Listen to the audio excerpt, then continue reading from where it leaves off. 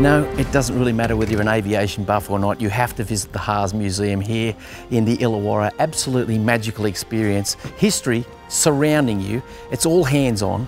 It's going to be one of the greatest experiences you've had when it comes to something of this nature. Magnificent.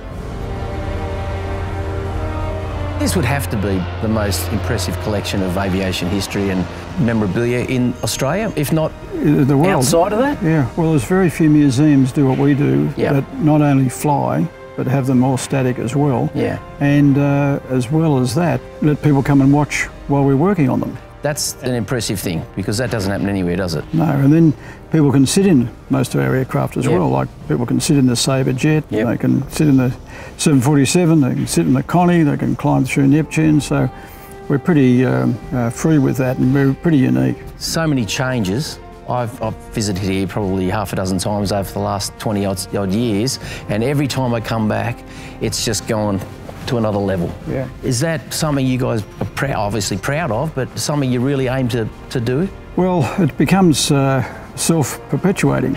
And, you know, we started off with one Neptune, my secretary's husband and I, and then we grew a second one. Yeah. And then we needed spare parts, went to America, looking for spare parts. What do we find next? A derelict Super Connie in a boneyard. We've got to have one of those. It's the only one flying in the world now.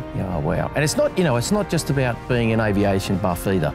You could, like history buff, but if you come here, I think probably anyone across the board would be impressed with just the visual aspect of what you see. Yeah, so many people can't believe when they get here to see what we've got.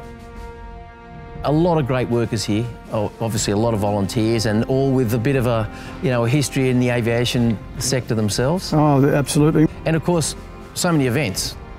Wings over Wollongong, or is it, what is it actually called? Wings over Illawarra. But also, you know, you've got your days where anyone can come here and there's action happening on the tarmac, always some sort of event happening. You come down here, you could spend half a day easy, couldn't you? You got the cafe as well, so you can cruise around for a while, talk to the volunteers, get a bit of an idea of what's going on, check things out, have something to eat, and then maybe get a bit more into you. Yeah, well, that's what we find is that information overload is more frequently the situation, that so many of our guides have so much excitement about what they're showcasing that they don't know when to say, that's it, folks, go home.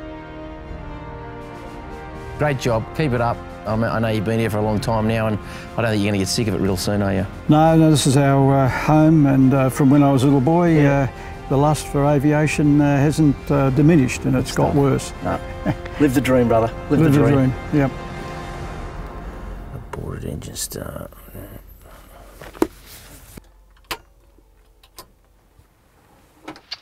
Good afternoon, folks. This is your captain speaking.